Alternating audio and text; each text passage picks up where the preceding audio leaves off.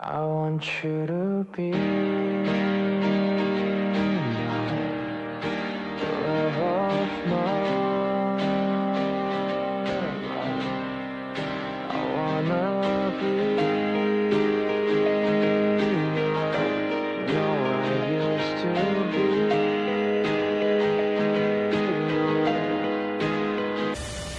내게는 막이 바다 건너 보내는 우표 없는 편지였고 가사 한 줄이 몇 날 며칠을 밤새 쓴 진심이었고 결국은 막이 그 바다에 날 던져내 숨통을 조여와도 남은 한숨만큼의 공기를 부여잡고 오직 너를 위해 토해내는 나의 진짜 마지막 샤면 내 눈에서 녹아 흘러내리는 어디야 흐르기 전에 말라 비틀어져라 강으로 흘러가기 전에 그 강이 바다가 되면 내가 비워낼 게 더 많아지니까 너를 비우고 난 뒤에 남은 게 없는 내 상처만 깊어질 테니까 I want you to be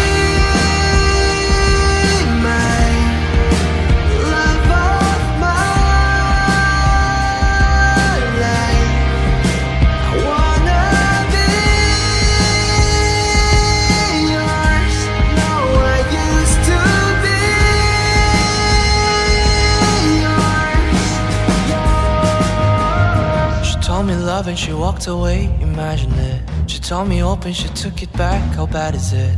Only the one last word she left, tragedy. You fill my heart with you and faded away. I hope this is the last night I dream of you. I made a nice and cute name for me and you.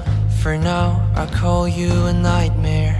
Good night, goodbye my universe. 이 가사를 영어로 써야 했던 이유는 참 한글로 내 감정을 팔기 싫어서 내가 너에게 느끼는 슬픔과 미움을 글로 써부르는 내가 꼴 보기 싫어서 너 덕분에 곡을 쓰는 게 너무 쉬웠어 혹시라도 네가 들을 수 없을지언정 오직 너에게 닿기만을 바라